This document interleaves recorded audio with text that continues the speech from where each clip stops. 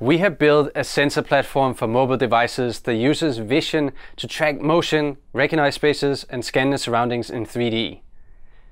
My name is Nikolai, and in this episode, we will talk about the depth perception concepts and tools available for you to get started. With the 3D depth sensor, you can scan the space that surrounds you and use the data to build models of your reality. If you need to fit a new TV on your wall, or place a virtual castle on the floor, or see how much ice cream you can fit in that freezer, you may want to continue watching. Depth perception can create static models of the surroundings as you scan them. If you combine depth perception with motion tracking, you get the power to have virtual objects coexist with physical objects right in front of you.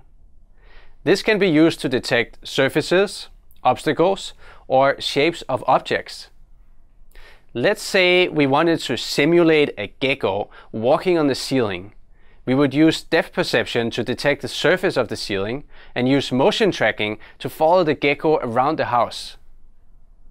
You won't need to know all the details of how depth sensors work, but it's helpful to have a general understanding to make the best use of them. There are several technologies available, which we will mention three major ones.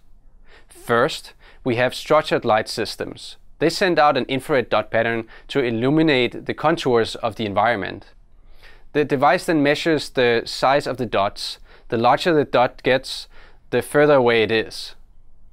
Second, time-of-flight systems use specialized sensors to measure depth based on the time it takes to transmit an infrared beam and capture its reflection.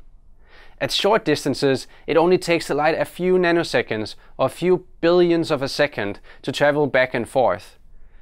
Third, there are stereo systems, which captures the scene with two cameras that are a short distance apart and infer depth from using triangulation. Does that sound complicated? Well, this is very much how human eyes work.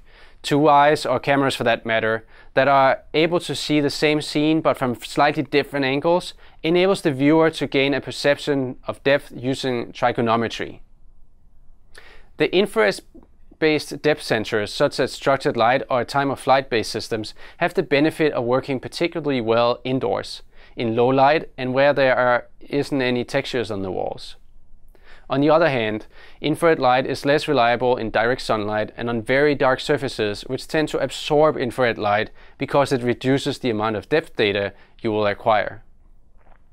The sensors in Project Tango are currently optimized to scan room-sized and static environments, which makes it well suited for detecting surfaces and large objects like walls, doors, tables, and chairs. Other requirements to bear in mind as you design your program is the need for resolution, range, and speed. Resolution determines how much detail you can capture. Range, how close or far you can be to an object, and speed is how fast you can capture the motion. Project Tango returns depth data as a point cloud. It is the raw representation of what the sensor detects. You can use Project Tango Explorer to see what data looks like in the point cloud mode. Each of the displayed dots is associated with a position and a distance to the device.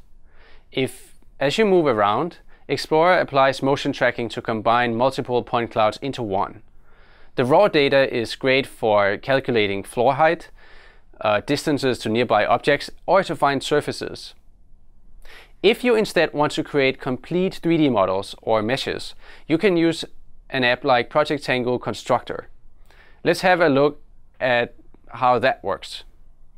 As you scan an area with Constructor, the app combines depth data with colored images from the camera, while you can watch the 3D model of the surroundings as it's being built.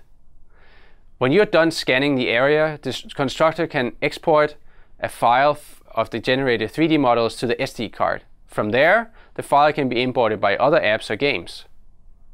If you want to test drive a micro version of the Mars rover in a sandbox, we could use Constructor to create 3D models of the hills and valleys in the sand, export the data, and then build an app that uses the exported data as the surface for the rover.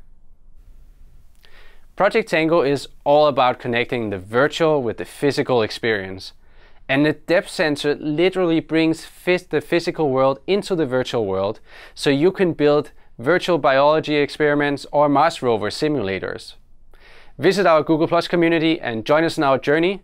We are excited to see what you will build with Project Tango.